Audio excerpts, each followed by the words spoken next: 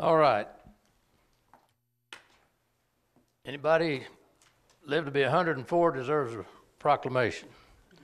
So someone that representing Dr. Hector P. Garcia is here for the, come down and we'll do this. While they're coming down, for those of you that aren't old enough to remember, if you got into politics, you made a pilgrimage to Dr. Garcia's office to introduce yourself and let him know you're running for politics. Whether he was going to support you or not, you wanted to go introduce yourself and let him know you were in the mix. And we've got a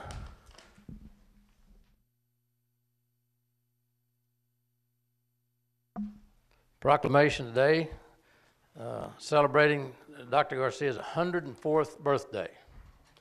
So we're going to do this, and then I think there's a luncheon later this week or tomorrow.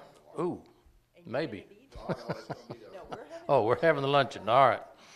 Well, let me read this proclamation, then I'll get you all to make a few comments. Dr. Hector P. Garcia's achievements are of historic importance as a champion in the fight for civil rights for all Mexican Americans. A native from Mexico, he earned his medical degree from the University of Texas, we won't hold that against him, in Galveston in 1940. He served in the Army Medical Corps during World War II, where he attained the rank of major and earned a Bronze Star Medal, the European African Middle East Medal with 6 Bronze Stars, and the World War II Victory Medal. Upon returning to Texas to open his medical practice in Corpus Christi, he soon realized that despite their courageous service in the military, Hispanic veterans were being denied benefits that they were rightfully entitled to under the GI Bill of Rights. He founded the American GI Forum and grew to become a major civil rights activist that worked to register voters, to combat racial stereotyping, and to bring about more equitable judicial proceedings. This was in addition to his participating in many other vital causes that continued to reflect his deep commitment to treating others with dignity and to work within the system to effect change. Dr. Garcia went on to provide leadership and expertise in the civil rights area for several United States presidents, including President John F. Kennedy, and served in a variety of important capacities during the administration of President Lyndon B. Johnson, including membership on the United States National Commission on Civil Rights and on the National Advisory Council on Economic Opportunity. In 1984, Dr. Garcia was awarded the Presidential Medal of Freedom by President Ronald Reagan, the highest honor that may be bestowed upon a civilian, and was proclaimed a true American hero in recognition of his extraordinary service. Beloved by the people of Corpus Christi, Dr. Hector, as he was known, had a city park, a post office, and a health clinic at Memorial Medical Center named in his honor. In addition, he received the first honorary doctorate conferred by the Texas A&M University of Corpus Christi, which also erected a statue of him and dedicated a plaza on campus in his honor. In 1990, he was further lauded by his exceptional endeavors by Pope John Paul II.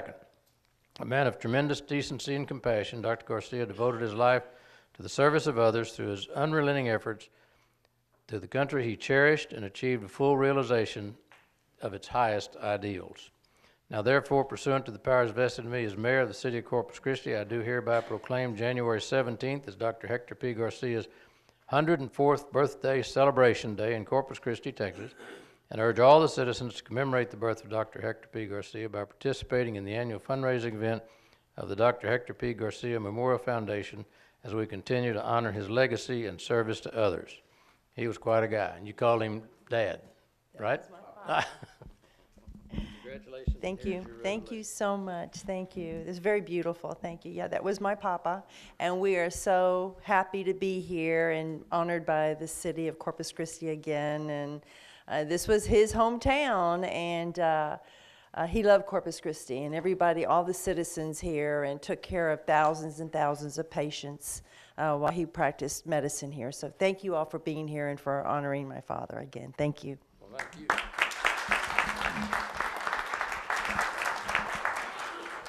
A family and the foundation would like to thank Mayor McComb, City Council, City of Corpus Christi for everything they've helped us with, and of course Dr. Hector. Like Cecilia said, Dr. Hector loved this city. This was his hometown.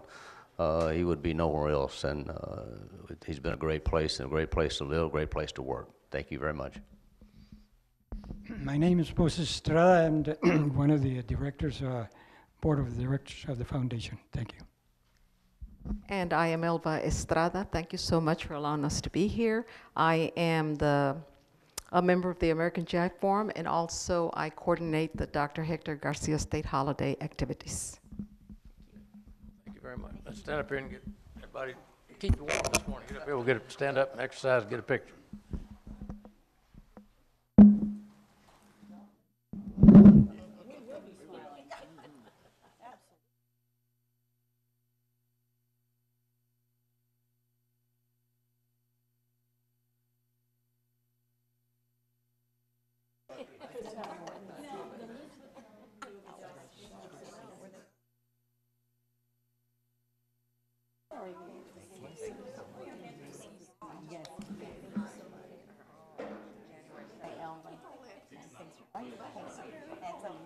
Thank you. That's right. Yes, sir.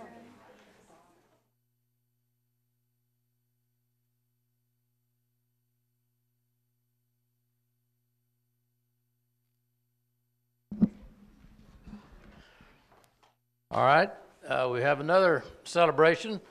Mr. Milton Corbin, if you wouldn't mind coming up here, we'd appreciate it. We want to recognize you. Just come right through over here, sir.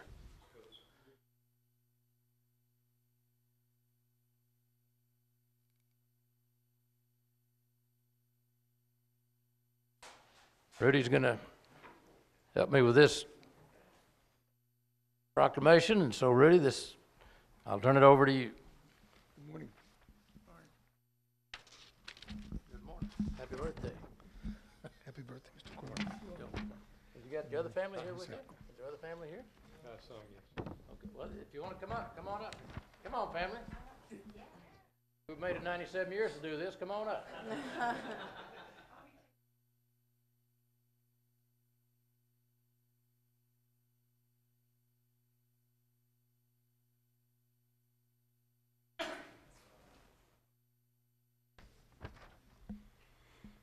Mr. Milton Corbin, in grateful recognition and appreciation, congratulations and happy 97th birthday. Milton Corbin was born on January the 17th, 1921. Mr. Corbin served in the U.S. Army Air Corps as a ground maintenance crew chief from 1940 to 1945, repairing U.S. aircraft in Scotland, France, and Belgium throughout World War II. Shortly after the Allied forces defeated Nazi Germany, Chief Corbin returned to the United States in June of 1945 and was honorably discharged. Of his service in the theater of battle during World War II, Mr. Corbin is most proud of his crew's record of 157 consecutive unaborted flight missions against Nazi forces. Mr. Corbin earned a Bronze Star for Ramirez service and Commendation Medal and Good Conduct Medal, among others. In 1946, Mr. Corbin re-enlisted in the U.S. Army Air Corps, which became the U.S. Air Force in 1947. Mr. Corbin went on to serve his country at numerous U.S. Air Force bases in Texas, Louisiana, Puerto Rico, Florida, South Carolina, Kentucky, Delaware, Arkansas, and Massachusetts, as well as in the countries of Turkey and Canada. He retired as a Master Chief in 1963. After retiring, Mr. Corbin and his wife, Georgia Kathleen, known as Kitty to her family, and their children moved to Corpus Christi, where he has lived ever since. But Mr. Corbin was not finished. In 1967, he joined the Corpus Christi Army Depot in a civilian capacity, repairing our nation's military aircraft until he retired in 1984. Therefore, on the most auspicious of occasions, we offer you a heartfelt thanks for your service during World War II and in subsequent years defending our nation, our liberty at home and abroad. And in grateful recognition and appreciation, congratulations and happy 97th birthday from everybody in Corpus Christi and everyone and around. We really appreciate what you've done for our country and for your family, and we wish you many more years ahead. So thank you very much.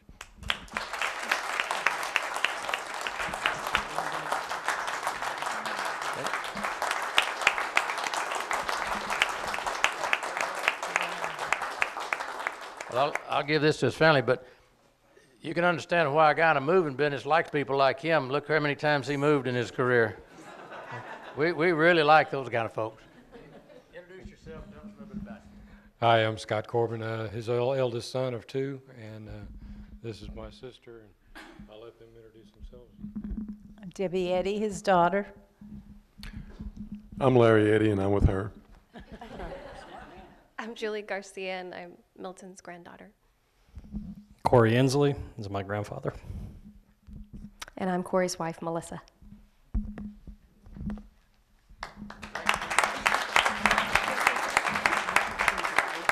I just want to say that we are very proud of him, and we all love him dearly. He's a very godly man that has just raised his children right, loved his grandchildren, and he's just supported the United States with his service, but he's supported this family beautifully.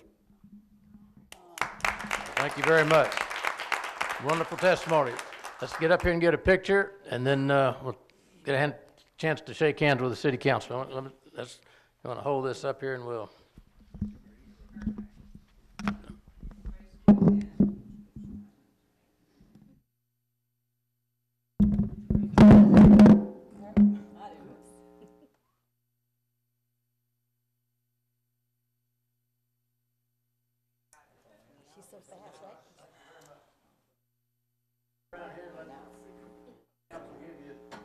Congratulatory handshake at 97. Mr. Milton, congratulations. We look forward to you being back next year. Congratulations, sir. That's awesome. And thank you for your service. Whole family. Awesome. Thank you. Hey, it's nice to meet you. Thank you for coming out. Thanks for sharing it. We appreciate it. It's always great. It rolled right up. Thank you very much.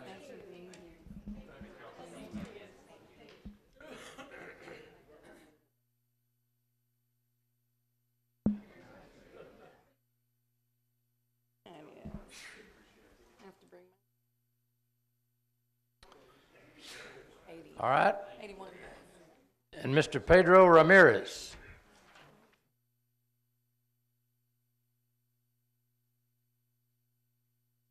And this January was a good month for birthdays.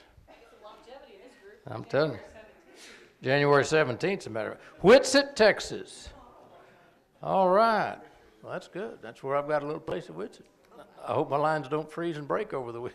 You worked really hard on those lines, Mayor. We really appreciate your being here today, and it's with pleasure that the mayor and the city council offer this commendation to Mr. Pedro C. Ramirez. We commend you for your service to our country, your work ethic, and love of God and family. Happy 97th birthday. Pedro C. Ramirez was born January 17th, 1921 in Whitsett, Texas, and has been a resident of Corpus Christi, Texas since 1945.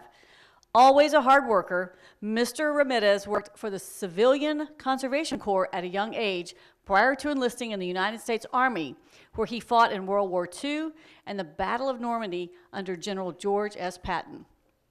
His selfless service to his country earned him the highest military award, the Purple Heart, and we thank him for his service. Mr. Ramirez also worked at the Corpus Christi Naval Base while working 2 additional part-time jobs. In addition to his military service, he acquired his master electrician's license and owned and operated Ramirez Electric Company for 45 years until his retirement, quote unquote, in 1995. Although twice retired, he continues to work as a rancher, as he has for the past 50 years, actively raising cattle and ranching in Brooks County. Mr. Ramirez is very independent and still has a valid Texas license. Unfortunately, we understand he's under the weather right now. Probably a good thing he's not driving today. He has accomplished many things in his life and gives credit to God for his good, long, and healthy life, but is most proud of his love of family. He was married for 67 years to the love of his life, the late Guadalupe C. Ramirez, who took exceptional care of him and lovingly supported him. He has helped to raise 2 successful children, a son and daughter, and is blessed with 4 grandchildren, 6 great-grandchildren, and 1 great-grandchild. He is an inspiration to each of us. So, Mayor, I think that the family wants to make a comment, but you may have a little something you want to say. Well, we just congratulate him and sorry he's not able to be with us today. I understand he's in the hospital or recovering, and hopefully he'll be back up. And next year on 98, he'll be back, and we'll give him another one of these. But we congratulate you, and I know exactly where Whitsett is. From my place to Whitsett is 90 minutes. at the 75 mile an hour speed limit, Chief.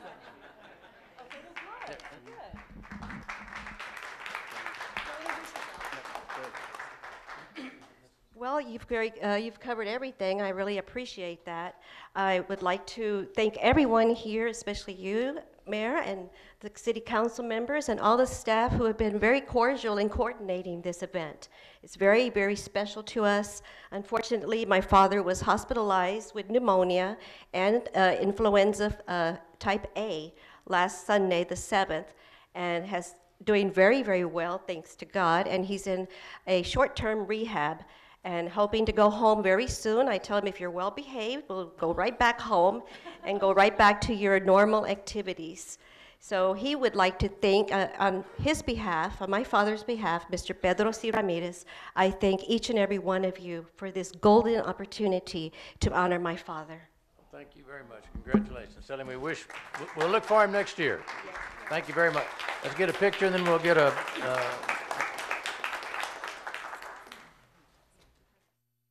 oh yeah.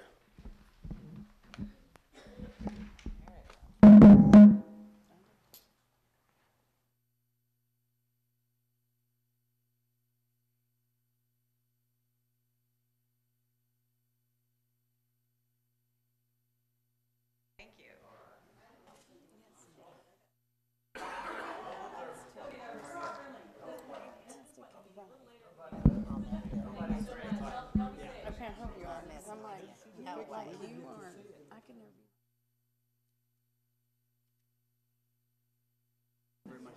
Thank you.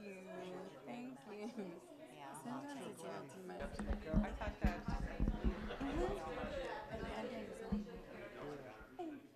Sorry, Tammy was typing something for you and I forgot to get it.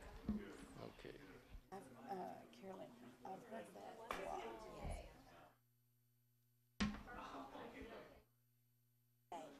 Right.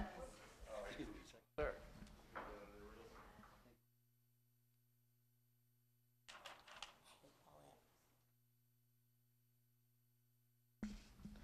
All right, and to close out this portion of the council meeting, we have a presentation of a donation to the Mayor's Hurricane Harvey Fund by the St. James Syrian Orthodox Church of Corpus Christi on behalf of the Archdiocese of the Syrian Orthodox Church of North America. Hasten, come up with whoever you got. Anybody coming up for this can bring in everyone they want to. Thank you very much. Thank you for being. Passing the hat around, so or the tray. So. All right, but tell them what you're doing here. Well, the archdiocese, we have really is a small archdiocese, but it's been in the United States since the 1930s, but it's scattered all over the United States with a very small congregation of immigrants who immigrate from Syria and the Middle East.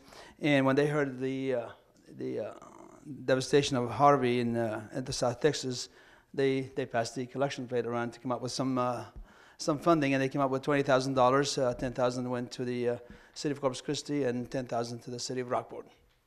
So we already presented the city of Rockport with their money, and they were very appreciative. And we're here to present to you $10,000 of the mayor's Hurricane Harvey Fund.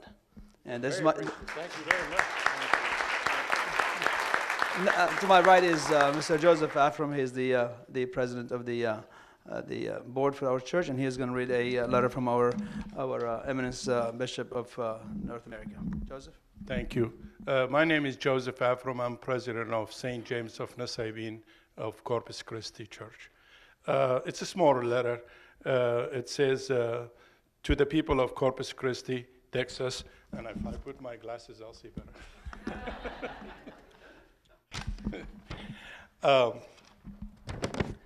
Dear beloved in Christ, please accept this check in the amount of $10,000 presented to the city of and the people of Corpus Christi to help those affected by Hurricane Harvey. It comes from the hard work of an effort of people of Syriac Orthodox Church and our diocese of the Syrian Orthodox Church of Eastern United States, led by His Eminence, Archbishop Diana John Kawak. And I'm the president of the church, and Dr. Haitham Daoudi is the vice president of the church. We thank you very much, Mayor, and God, well, we God bless you. And he sent you $10,000.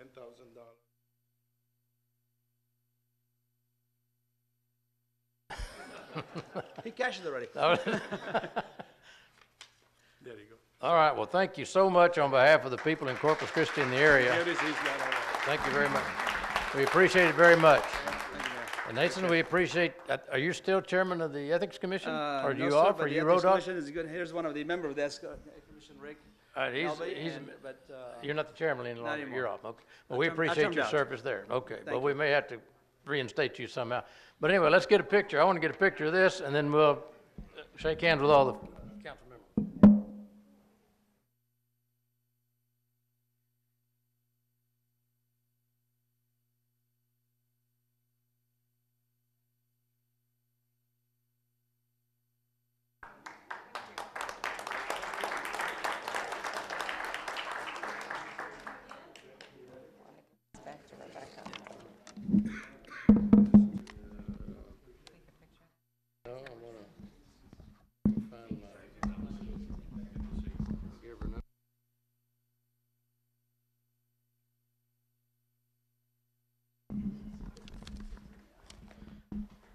Just so the public will know, this response has been tremendous, and we never thought, well, we didn't know what to expect. We didn't have a goal. We just knew we wanted to try to help people, and we knew South Texas is full of good people that want to help other people, and so we established the Mayor's Hurricane Harvey Fund. And with this check, it will bring the total amount of money that we've received in order to help other people. If you add this check to it, this gets us to $951,442. And so that means there's a lot of good people wanting to help a lot of other people in times of need, and so we're just very grateful for that, and that's the spirit of Corpus Christi if you've ever seen it. So we appreciate this, and we'll get on to the council meeting.